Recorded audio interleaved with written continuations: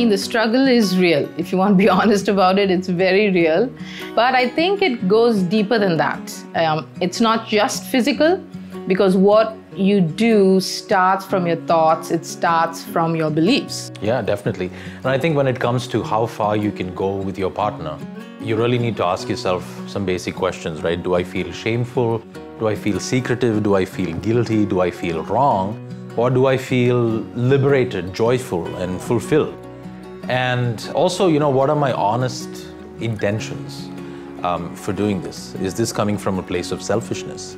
Does the person I'm with, do they value, do they honor, do they respect my body, my boundaries?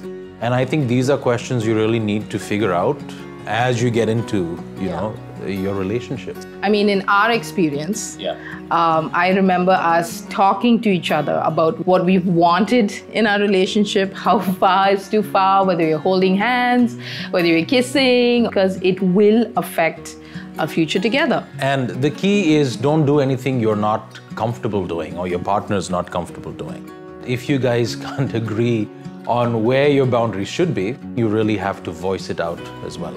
I mean, this is your life and you have the right to choose, just like how we chose. Right. And did it affect our relationship? Absolutely. So I encourage you to make the right choice.